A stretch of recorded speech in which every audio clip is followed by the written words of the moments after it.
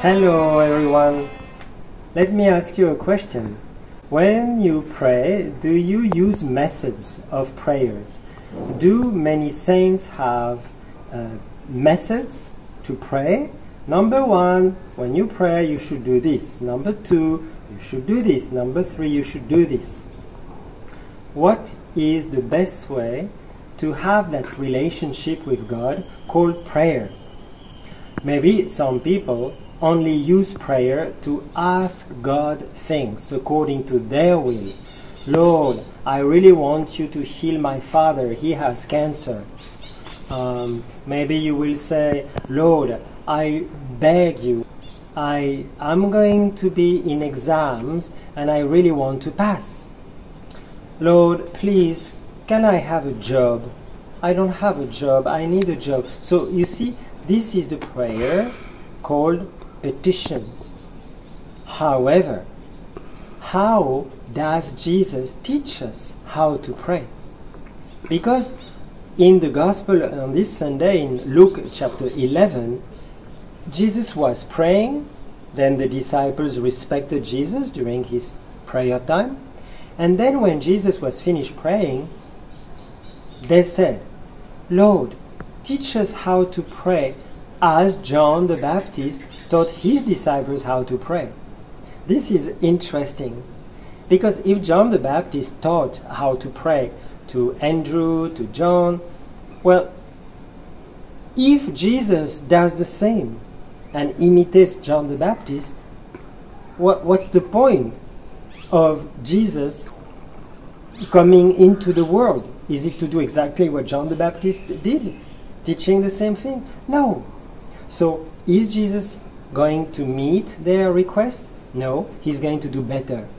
So instead of having a method, and Jesus doesn't teach a method, he said, when you pray, say, Father, hallowed be thy name, thy kingdom come, and so on. You see, the first thing that Jesus wants to teach us is not a method, is to know that God is not just the creator, but a father who loves us. And so when Jesus said in chapter 15, before dying, I don't call you servant anymore, but friends, because everything I received from my Father, I made it known to you. You see, Jesus came into the world for two reasons. Number one, to efface original sin, to take away original sin. Number two, it is to make us children of God. And therefore, as child of God, we are invited by Jesus to recognize that God is not just creator, but the Father who loves us. And therefore, the incarnation of Christ is first of all and lastly to make us know the Father and to be in communion with Him forever. So, if you take every single petition of the Our Father, there are 7, it's really, first of all, God is a Father, God is the Creator, He needs to be worshipped. After, second part of the Our Father, give us this day our daily bread, and so on, forgive us our trespasses. You see, so let us, this week, when we pray as Jesus taught us.